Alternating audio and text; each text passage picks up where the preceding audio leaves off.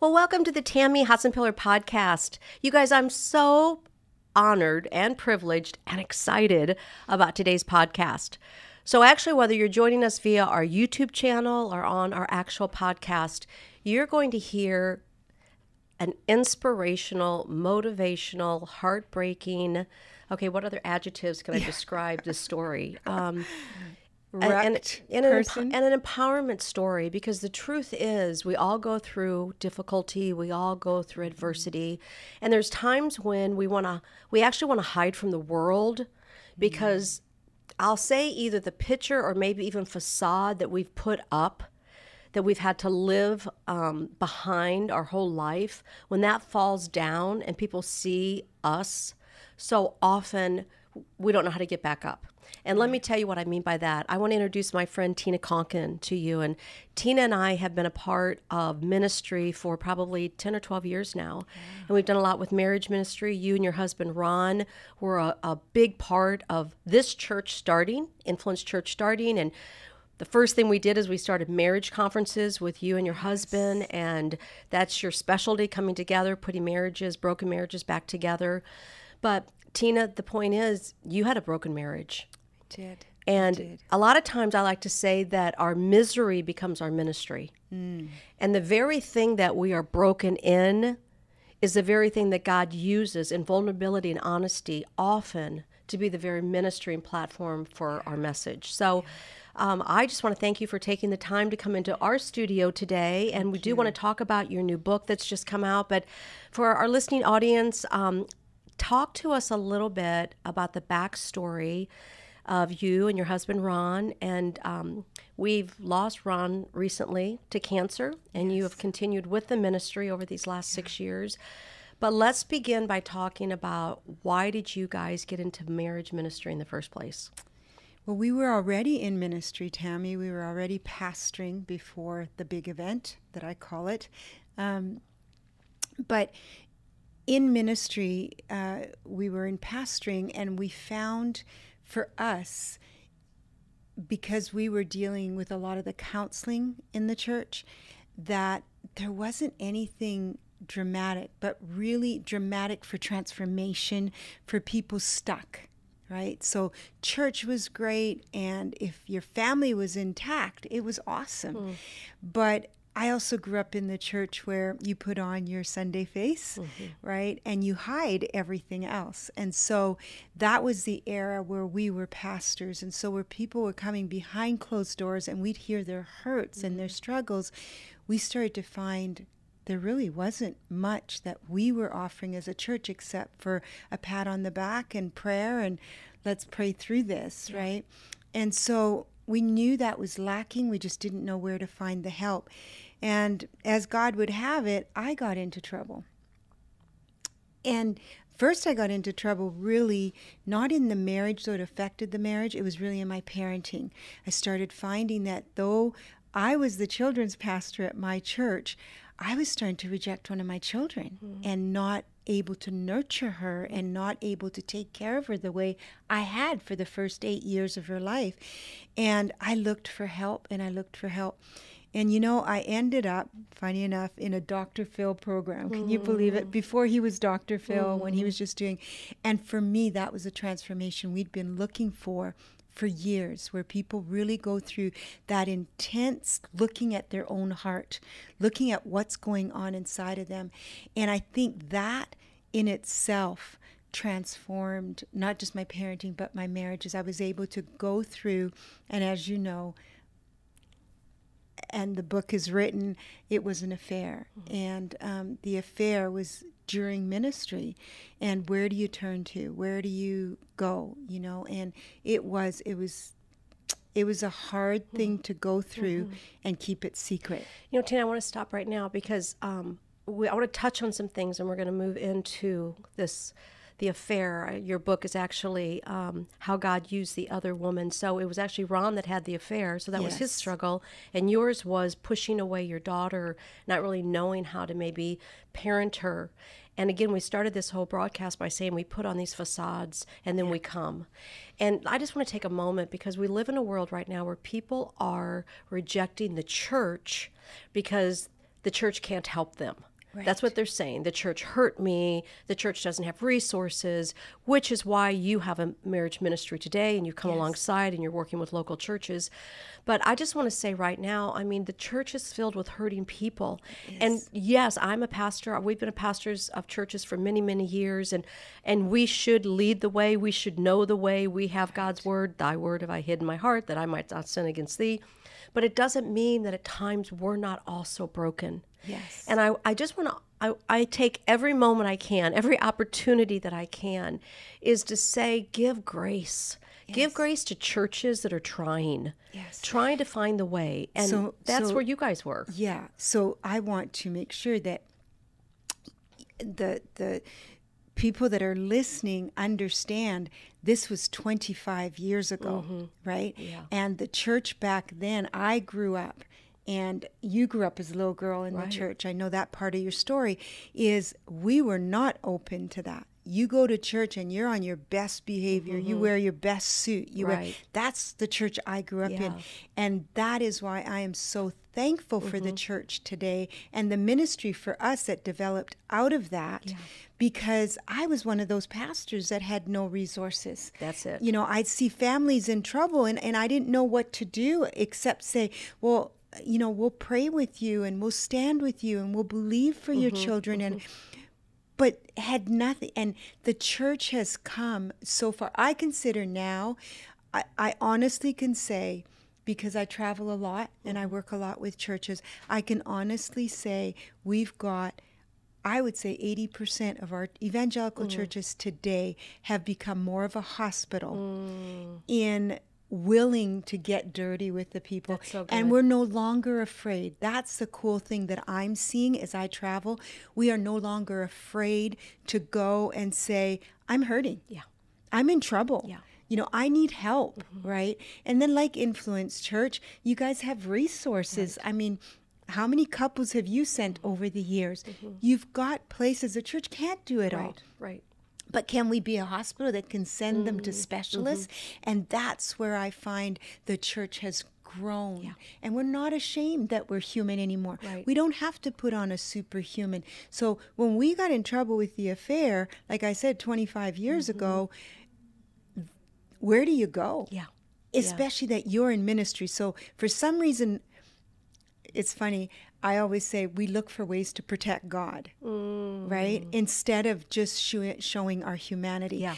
More of the world had respect for us. As a matter of fact, it started a secular ministry. I started in Canada with this, and it became more secular than it was Christian. We were getting more secular marriages coming in. Why? Because we were open. Yeah.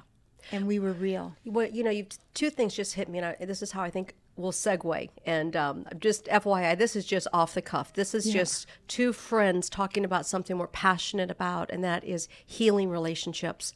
But how we started was we have resources now. So who's ever listening right now, whether you're watching or you're listening, there are resources out there to help you. You are not alone. You are not desperate. So the church has become resources, and we work with organizations like yours.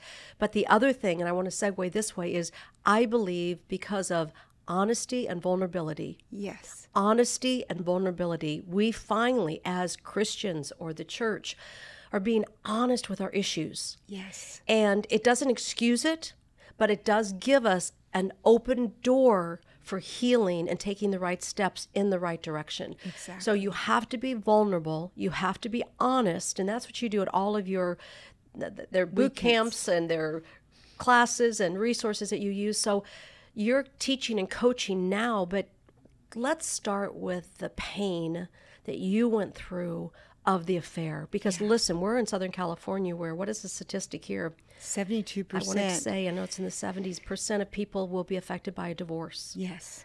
Yes. So and what now do we those do? are first-time divorces in Orange County where we live. Wow. So it's huge. And it is, and you know, and I want to say this, we don't get divorced because we don't love each other anymore. We don't get divorced because of infidelity. We don't get, those are all symptoms that come up. But when Ron and I went through this, one of the scriptures that we discovered was when Jesus said in Matthew 19:8, he said Moses allowed divorce because of the hardness of the heart. And so when I had that moment of how did we get here? We're in ministry. We help people. We counsel people. We help families. How did we get here? How did we end up in this affair? You know, and that was huge for me personally, because that became my moment of truth. How does somebody get there that their whole being, their whole purpose in life is to heal the brokenhearted, right? Heal broken families and help children grow up in healthier homes. And then this happens, which to me is one of the most devastating things that can happen in a marriage. Yeah. And so we had to look at that. And of course, when that scripture came out so loud and clear, I said, so Lord, infidelity isn't the reason for divorce. Me burning the soup isn't reason for divorce. And I say that because in the times of Moses, a man could divorce his wife for any reason. There was, you know, we think no-fault divorce is California thing. Right, as a new law. Yeah, it's not. It was in Moses' day. Wow. That was a no-fault divorce. Unfortunately, the women didn't have the same rights. But the men could divorce their wives for any reason. And so we looked at that, and Jesus' answer to that, he wasn't disagreeing with Moses' law, but he was saying, let's go back and see why he had to implement that law. Right. And that law was implemented because of the hardness of the heart. Wow. And that was the first step of healing for us. For me specifically, because God revealed it to me. Right. And he revealed it to me in a very painful way. So... Well, let's just get down to some practical, because there's not a person listening right now that's not been affected by either the strain of a marriage, the hurt of a marriage, whether it's in their family, whether their parents went through it, someone's affected by it. Let's talk a little bit about after you went through this and you and Ron knew that you wanted to stay married, you wanted to work through it. I'm sure you sought counseling yourself and you went through, you can share that. But the big question I get asked in ministry all the time is, how do you rebuild trust? How do you rebuild trust? Because, you know, a lot of people want to forgive, and they can even forgive. But there's that constant question mark in the back of their mind. How do I trust again? Right. How did you go through that? Well, Tammy, there's a whole chapter in the book on trust. And let me just back that a little bit first, because that was sort of step 2 for me. Step 1 was what I call my mirror moment. And in the book, there's a chapter called Mirror, Mirror on the Wall.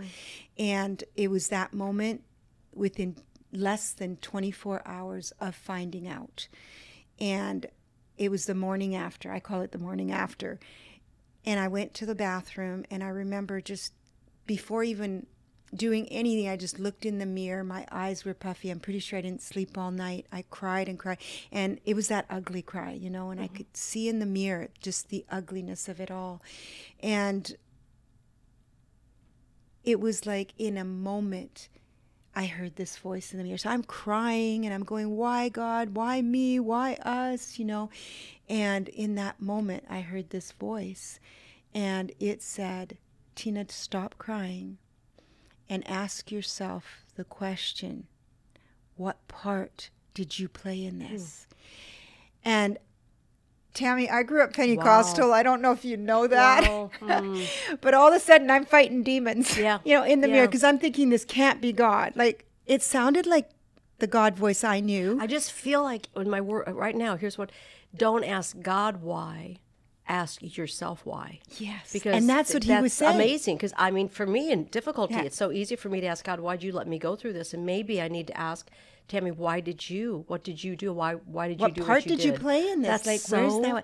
So instead that's of even more unfair. I know. Come on, God. Right? It's like kicking and a that's wounded why dog. I did not want for 1 minute to accept that was God. Wow. Right? This was a, you know, sheep in you know, how we say, be careful and all that. And I thought, this is an angel of light. This is not God. You know, God wouldn't do that. And so I start, you know, fighting this thing and fighting the voice. And all of a sudden, when I got all quiet, I thought, God, is it you? And then anger came up again. Now I'm giving away too much of that chapter, but anger came up again. And I said, you know what, God? I'll tell you what. If it is you, then show me what part I played in it. Well, I'll tell you what, when you ask God the honest questions, you know that, right, yeah, Tammy? When you I ask do. God those honest questions, he does not falter to answer very quickly. When people say God doesn't answer quick, you just ask him to search your heart. That's it, that right there. And he will come right there. You know, he's just waiting for us to say, God, search my heart. That's what David said in the Psalms, you know, like put light on it, you know. And right away, it was like I had that moment where he transported me to 20 years earlier. Oh, no, 15 years earlier. I got to get my years right. But 15 years earlier, because the affair happened at about 14 years of marriage. So about 15 years earlier. And I stood in this place looking down at a coffin. And I thought, I know where I am, but what does this have anything to, because I had buried someone I loved.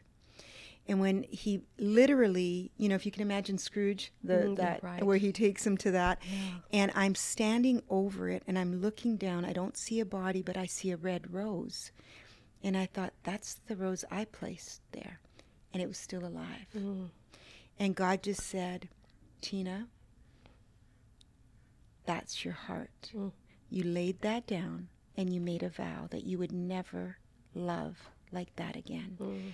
And so as much as I loved Ron and we had a great marriage and we loved ministry together, there was that part of my heart that I had vowed and made it the hardness of the heart, Matthew 19:8. That's where he came in and showed me, there was the hardness of your heart. You decide to shut down a part of your heart that made nurturing. Now let's go back to where I started with my daughter, okay? At 8 years old, in my mind, you don't need nurturing anymore, so I stopped nurturing. Baby needs nurturing because they're helpless. 8-year-old, no, you don't need 10 hugs a day. Off you go. You know, and if you're sick, well, you go to school anyway. You know, I was that, the nurture part of me in any relationship. Right? That's why that Matthew 19:8, I often will tell couples, individuals, families, it's not just about divorce. Divorce is a separation. That can happen. So if the hardness of the heart is the culprit. So does that answer that first part? In the reveal, you know, I always talk about the R3, the reveal, rewrite, renew. And you take yourself through that. And that's, again, what developed. And I have to give your husband some credit for that R3. His 3 points, Pastor Phil's 3 points were a little bit different, but I ran with it. I branded it, you know, and I went, Phil, if I stole it, you can sue me later, but I'm taking it. Hey, you take it. That's a great message. And we were able to share that with you. Yes, and we did that in Singapore together. So I base everything on that R3. So good. It starts with revealing the heart. Okay, now listen, let's just stop. This is too good. And if you're listening, you're in your car right now, you're listening to this podcast, go back and write these things down. If you're listening watching on YouTube right now, so there's a reveal that God reveals what's going on in our own heart. Ask yourself the why before you ask your loved one the why. And then we rewrite. You have to rewrite your story. You have to rewrite the story. So the reveal is really opening up, being willing to look at, I call them the rocks that harden our heart, right? So look, we don't have to see all the rocks at once, but in that specific time where I was going through this challenge of the affair, I needed to know, and God needed to reveal to me, because I couldn't answer him. When he said, what part did I play? Now, I also want to clarify, because I've been criticized a little bit on what part does a woman play in somebody's affair, or a man play in his wife's affair. I don't believe we played a part in the actual affair, that everybody's responsible for their own sin. Okay, so I did not play a part in that. What God was asking is, how did you get here? What part did you play in getting to this place? Because affairs don't just happen, okay? And so the hardness of the heart, though, was to me that rose he revealed. I tucked, and he kept, God is so good, you know, he kept that rose alive. Here was 15 years later. There's no body there. The body's gone of the person who died. But my heart was still alive. And the only instructions he gave me to rewrite is he said, pick up the rose, put it back in your heart, and I will heal the marriage. That was it. That was the rewriting Yeah. part, And is you being know, willing to pick it up. That's so good. And you know, Tina, and what I want to say here is that if you ask God, He will show you. He Yes. will reveal Yes. what He wants for you. Tina, this is just too good, and we have too much to say. So what I'd love to do, I want to go into an extended session with you. Okay. Because I would love for us to touch on that third R. Okay. So we're going to reveal, rewrite, and then the renew. Right. And we want to talk to you, how do I renew a broken relationship, a severed relationship? And then we're going to move into, how do I trust again? Yeah. And you don't want to miss, this woman is a wealth of knowledge because she's done the work. She's allowed the Holy Spirit to heal her. And some of us are where we are because we want to be there. Yeah. We want to be stuck. We want to be a victim. We want to feel sorry for ourselves. We want the other person to feel pain. We use guilt. We use shame. Those tools will never work in renewing a marriage, a relationship, a friendship, a ministry. So I want to, first of all, thank you guys for joining us today with the Tammy Hotzenpiller podcast. And you can find us on all the social media streams. You can find us on Facebook and Instagram and Twitter. And follow Tammy Hotzenpiller. Check out womenofinfluence.today. We have a lot of events going on. We do a lot of coaching here with our ministry. So check us out on all of those streams. If you want to know more, you can check us out at womenofinfluence.today. I want you to join us for part 2 with Tina Tonkin, how to save a severed relationship. And we'll be talking more about her book, great title, by the way, How God Used the Other Woman, basically to save my marriage, save my life, save my calling. So sometimes God uses the painful things in our life to renew, rewrite, and do the things He's going to do in our life. Amen? Amen. So thank you for joining. Stay tuned for part 2 with Tina Tonkin.